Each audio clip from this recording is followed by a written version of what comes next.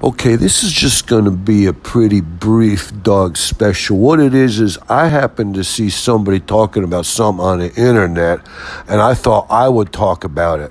It's really this guy's thing, and he's responsible for it, but I'm like what you kind of call globbing on or leeching on, like a parasitical thing, taking what he did, what he discovered, and putting my own twist on it, and I don't even know if that's worth anything, but here it goes. That Doug Ramsey, COO of Beyond Meat, was getting freaky in Fayetteville, Arkansas. Now, believe it or not, you know it's pretty hard to stand out being a freaky weirdo in Fayetteville, Arkansas, but this guy, he did it.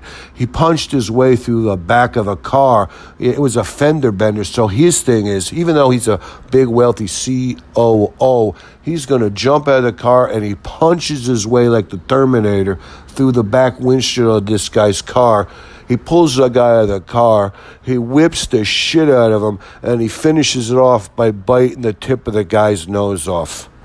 Now, granted, it was right after a football game, so, but the craziest thing about the whole thing is when they show you a picture of this Doug Ramsey character from Beyond Meat, it is Rush Limbaugh's doppelganger. Rush is back from the eternal dirt nap, and he's come back as a Dybbuk.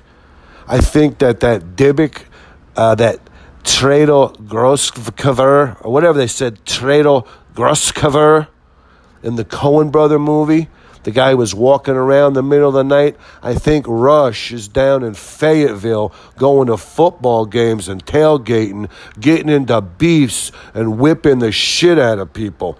The Dybbuk of, it could be Dredo Grosscover, or the guy who had Dredo, the spirit that Tredo, whatever his name was. I think that one's got a hold of Rush and is exhumed him, and this Rush is walking around.